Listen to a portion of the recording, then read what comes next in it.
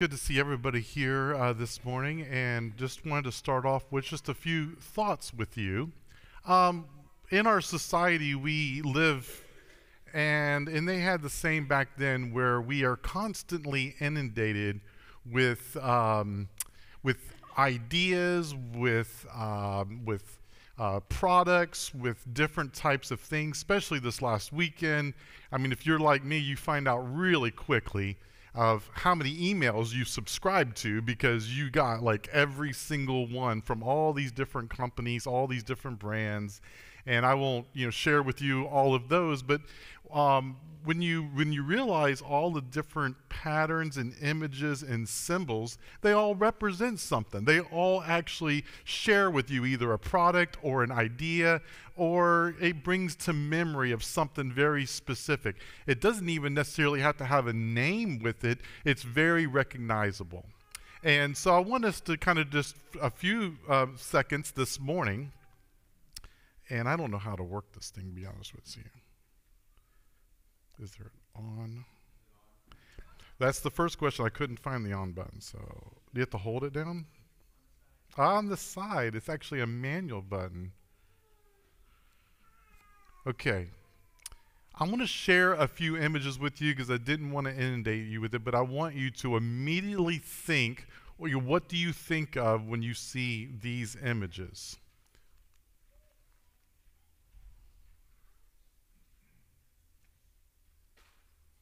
This image, I didn't even know what it looked like. Just to let you know on my, education background.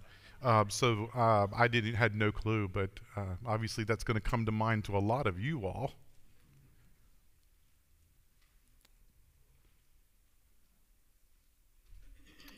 Another image that's going to mean a lot to a lot of you all, and it has a lot of meaning and a lot behind it.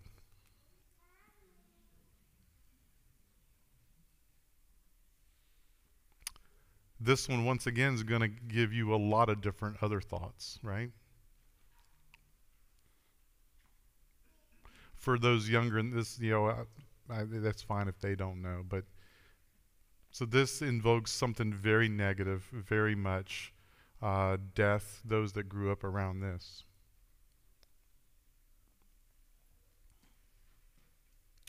Once again, I didn't even have to post the fullness of this. This image, this one image by itself, invokes exactly what it's meant to do and what it does.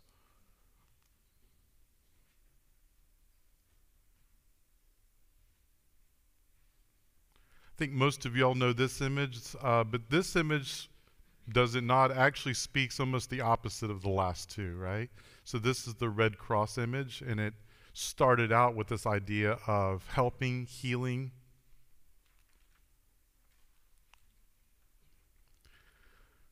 Those in the medical field, and a lot of us may recognize this, but this is the medical standard image that they use a lot of the times.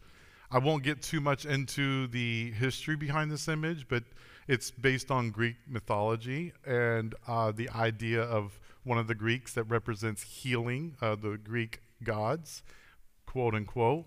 But regardless, this image invokes the idea of medical healing.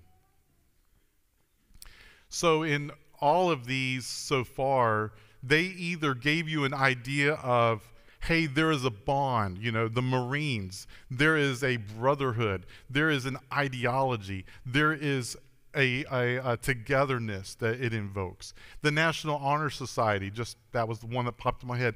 You have to qualify for that, apparently. And you have this togetherness, you have this bond, there is an association with it, right? Then when I put the electric chair and the noose, it should have brought to mind death. It should have brought to mind that this is punishment. This is capital punishment. And then these other two images brought to mind medical or healing. You can see where different images are going to invoke different things. They don't even have to have any words to it. So I have one more image for us to ponder, and I want you all to think of all the different things that it comes to your mind.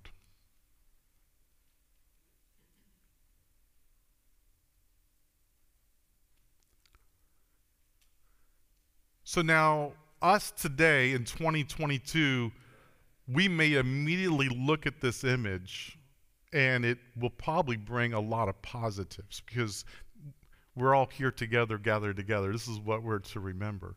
But you got to keep in mind what we want to do today is I would like to go over a little bit of a history and go through scripture and actually take a look at this image. And I would say as we walk through this, that if you lived in the first century, this image is not positive. This image is going to invoke the same feelings that the electric chair and the noose would have invoked when you saw it. And in fact, I would argue after we get done studying this, that it's actually worse of an image. It is so grotesque, so representative of exactly what we would not want to see or to be part of our family. But that's what we're going to talk about today. Is talking about this cross or the idea of crucifixion, which is the style of capital punishment that was used. So let's go ahead and move on and let's just take a look. I'm going to spend just a little bit of time this morning talking about the actual background a little bit. I found it intriguing, but it's going to have deep connections to what we're studying in the scriptures, and so I wanted to kind of go over that with you this morning. So I put up a lot of bullet points, that way you all can kind of follow along, and I'm going to add a couple other different details.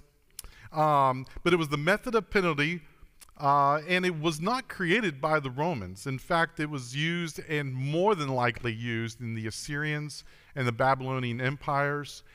For sure, the Persians, I think I have up there that the earliest known reference that they could concretely find is around 500 AD, 500 BC, which would put it around the time of the Persians.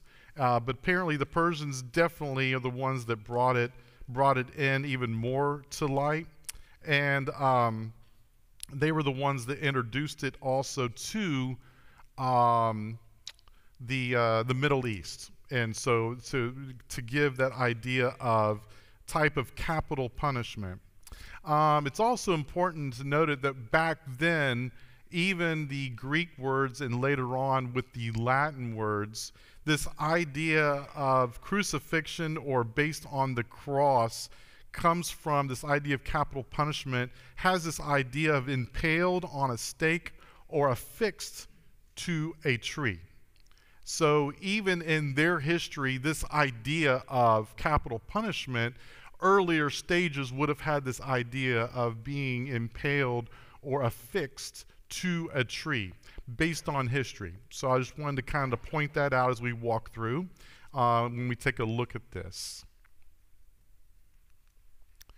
If we look a little bit more into the Roman times, which that brings us to the Latin language, and just the Latin word for cross is crux or Christus, and this is what just the basic word cross means.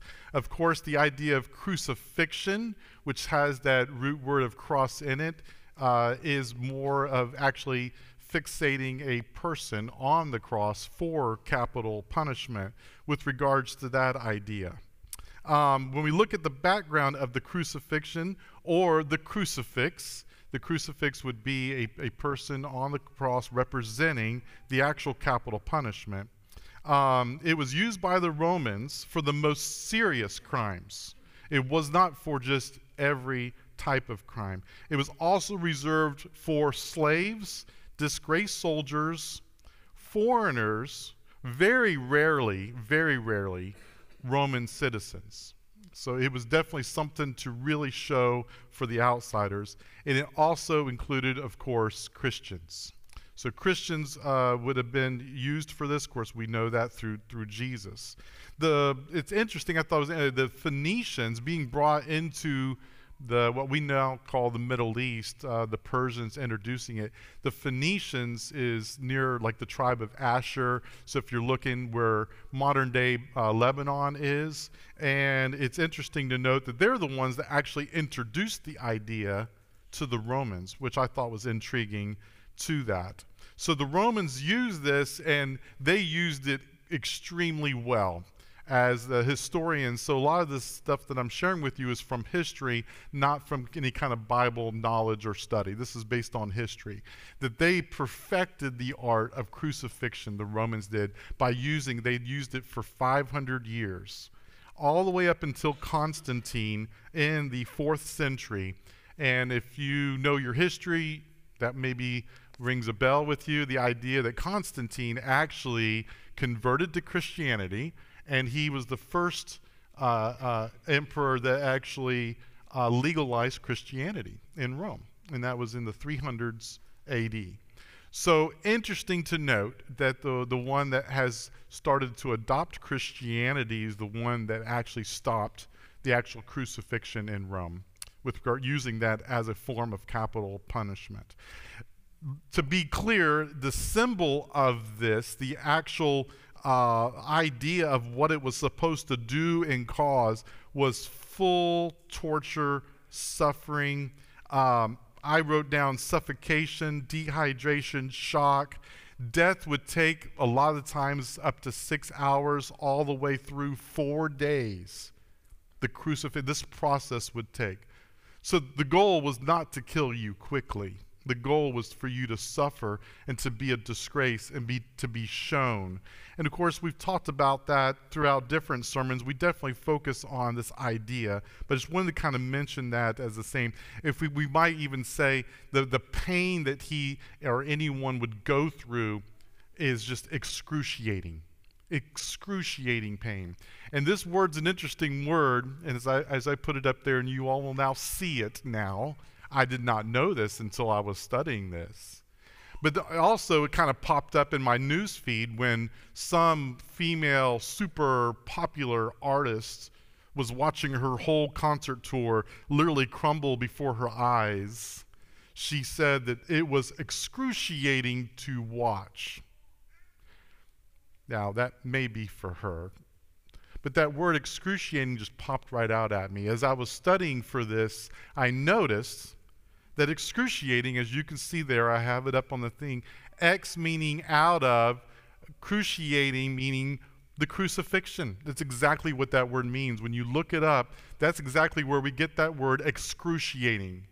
Kind of makes me second guess whether to even use that word, because a lot of times we use it, oh, I was in such excruciating pain. Really, was I?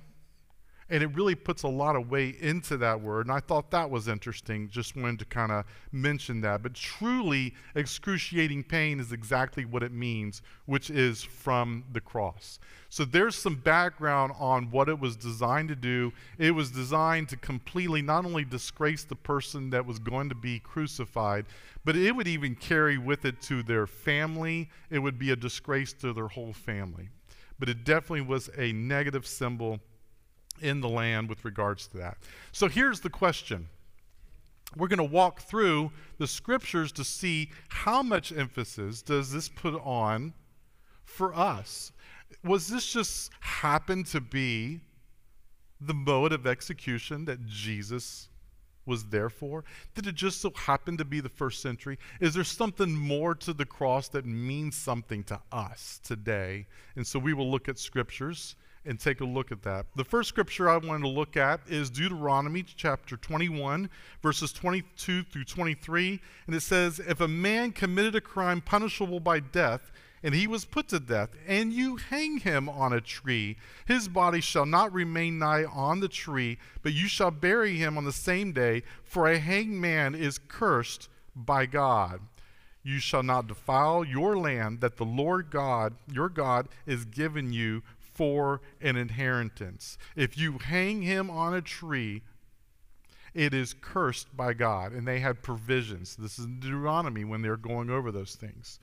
This is an important reference because in this case, we actually now have revelation of what that actually means and the depth of this curse right here in Galatians chapter 3. Galatians 3, starting in verse 10, to give it some context, it says, for all who rely on the works of the law are under the curse.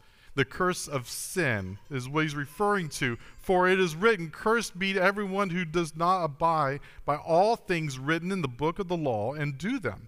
Now it is evident that no one be justified before God by the law, for the righteous shall live by faith. But the law is not of faith, rather the one who does them shall live by them. Christ, in verse 13 is the key point here, Christ redeemed us from the curse of the law by becoming a curse for us. He became and put on our sins and our transgressions, became the curse for us, as it was written, and Paul then references Deuteronomy. Cursed is everyone who hanged on a tree, so that in Christ the blessings of Abraham might come to the Gentiles, so that we might receive the promised Spirit through faith. So we see here the connecting idea. And of course, we read about the crucifixion also had this idea of affixing someone on a tree.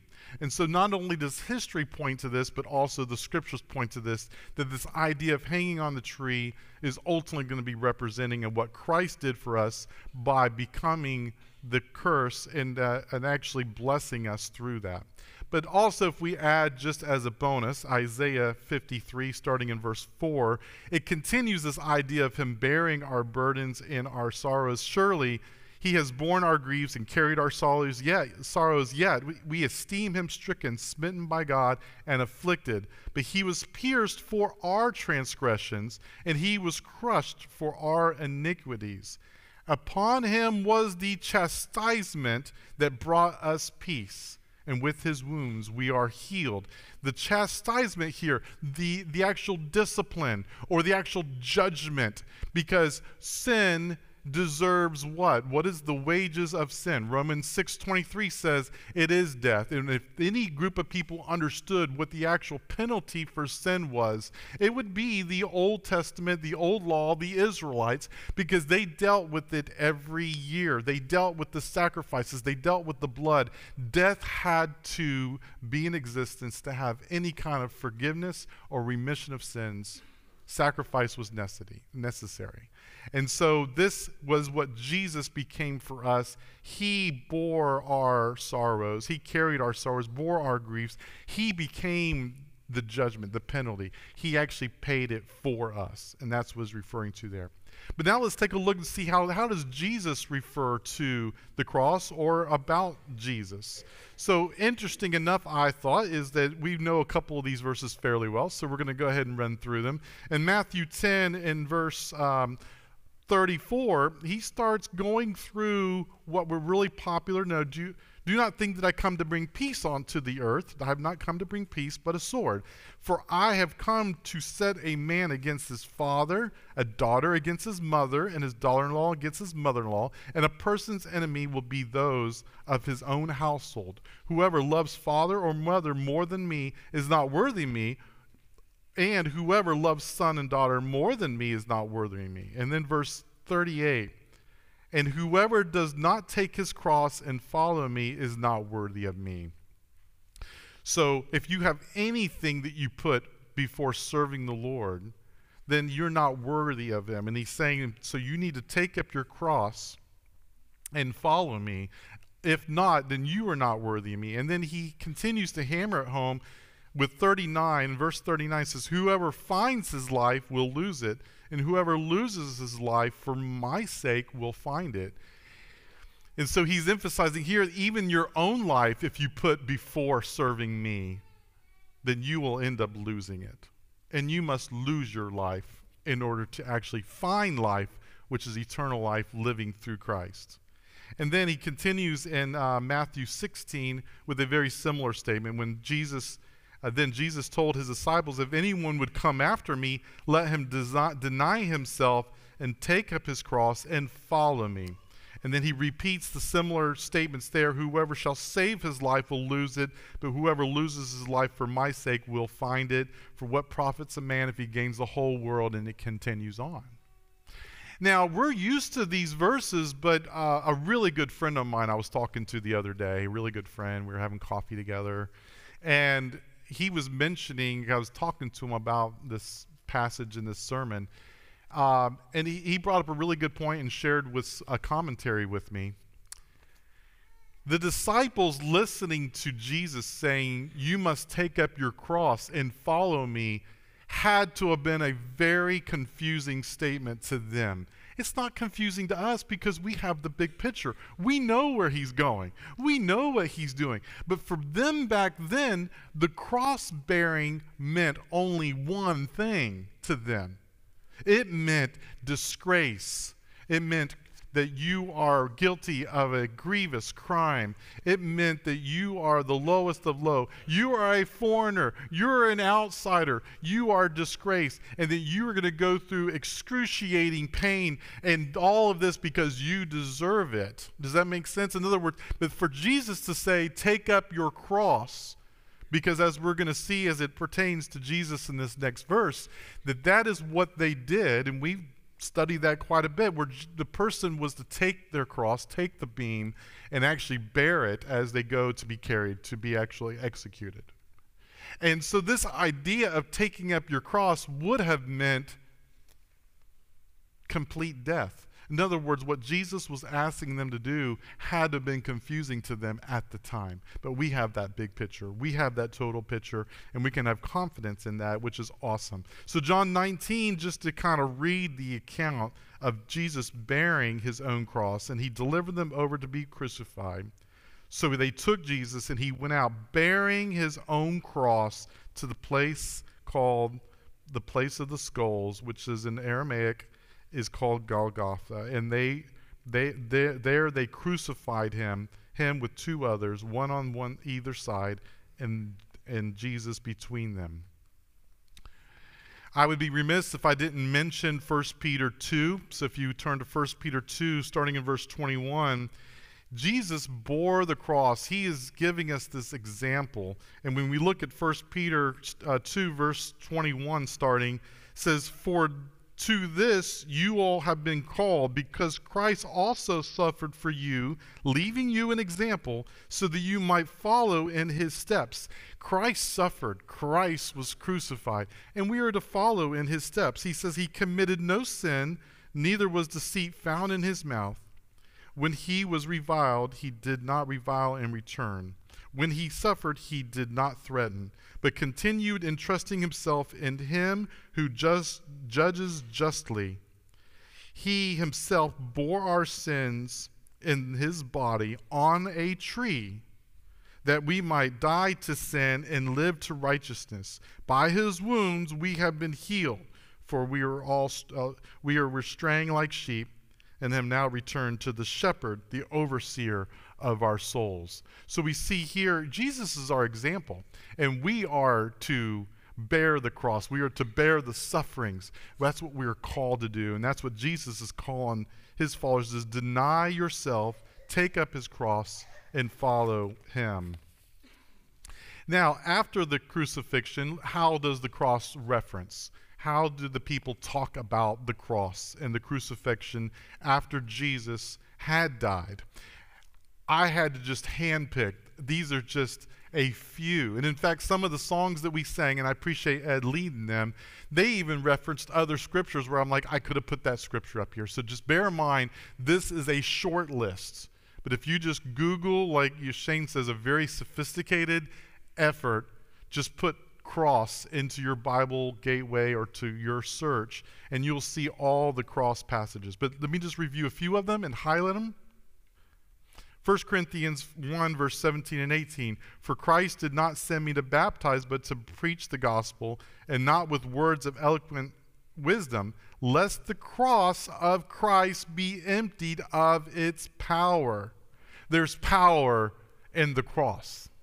There's power in the cross of Jesus Christ with regards to that. "For the word of the cross is folly to those who are perishing, but to us who are being saved. It is the power of God coming to the cross and talking about the cross. The words of the cross is the true power of God. It is part and parcel of who Christ is and what he did and what he became for us, and how we are to equate that own carrying of sorrow in our own lives. We are to come to the cross. Galatians 5 verse 11, but if I, brothers, still preaching circumcision, why am I still being persecuted? In that case, the offense of the cross has been removed. The cross is supposed to be offensive. It's supposed to be convicting. It's something we come to because that's where we lay our sins. That's where we died to ourselves. That's where our Savior came and became our salvation with regards to that, and him overcoming the cross. Galatians 6 verses 12 and then also verse 14. It is those who want to make a good showing in the flesh, who will force you to be circumcised in only order that they may not be persecuted for the cross of Christ. So when we get persecuted, we're being persecuted for the cross of Christ. It is his image and his death on the cross in which we stand strong and that we are persecuted in. And he continues there in verse 14, but far be it from me to boast or to glory or to rejoice except in the cross of our Lord Jesus Christ, by which the world has been crucified to me and I to the world. I become dead. And that's when we look at that word and we see that connection. It is a powerful imagery, and it is purposeful by God that we have that imagery of the cross. Ephesians 2 verse 16, and might be reconciled us both to God in one body through the cross, thereby killing the hostility. So if you see, I'm highlighting these things, but it is the word of the cross. It's through the cross. And if you look at Philippians 3 verse 18, for many of whom I have been told to you, and now tell you even with tears, walk as enemies of the cross. So when we have those on the outsiders, they're enemies of the cross. We are sojourners of the cross. We are champions of the cross. We are believers of the cross. We are to walk as cross bearers. We are bearing the cross, and we are suffering and using Christ as our example with regards to that. Colossians 1 verse 20, and through him to be reconciled to himself to all things, whether on earth or in heaven, making peace by the blood of the cross.